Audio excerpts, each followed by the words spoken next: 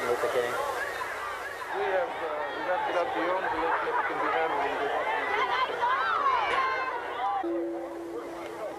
Could you lower those signs, please? I have some very sad news for all of you, and that is that Martin Luther King was shot and was killed tonight in Memphis.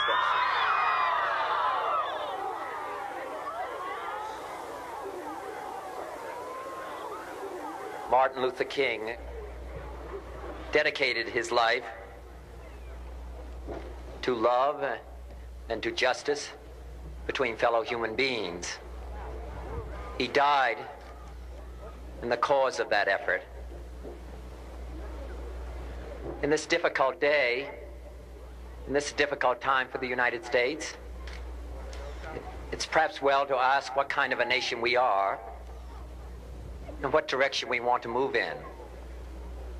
For those of you who are black, considering the evidence evidently is that there were white people who were responsible, you can be filled with bitterness and with hatred and a desire for revenge.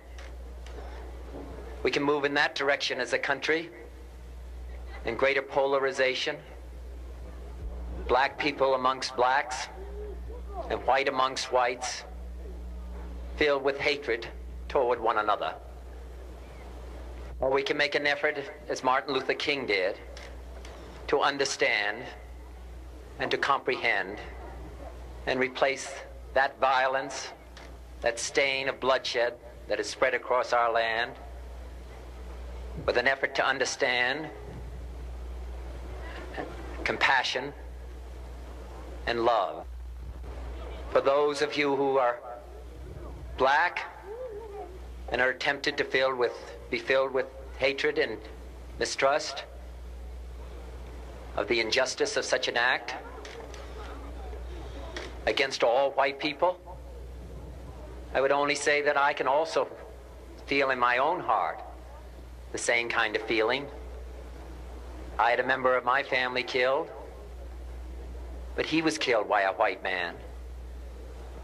But we have to make an effort in the United States. We have to make an effort to understand, to get beyond or go beyond these rather difficult times. My favorite poem, my favorite poet was Aeschylus. And he once wrote,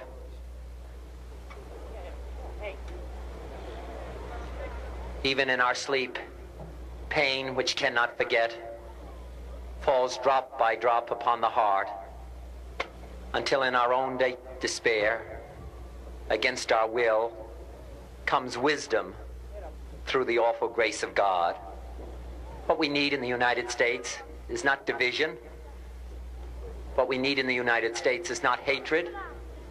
What we need in the United States is not violence and lawlessness, but is love and wisdom and compassion toward one another, feeling of justice toward those who still suffer within our country, whether they be white or whether they be black.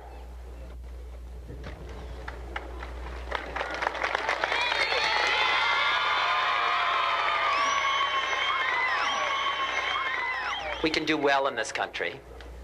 We will have difficult times. We've had difficult times in the past, but we will have difficult times in the future. It is not the end of violence. It is not the end of lawlessness, and it's not the end of disorder. But the vast majority of white people and the vast majority of black people in this country want to live together, want to improve the quality of our life, and want justice for all human beings that abide in our land.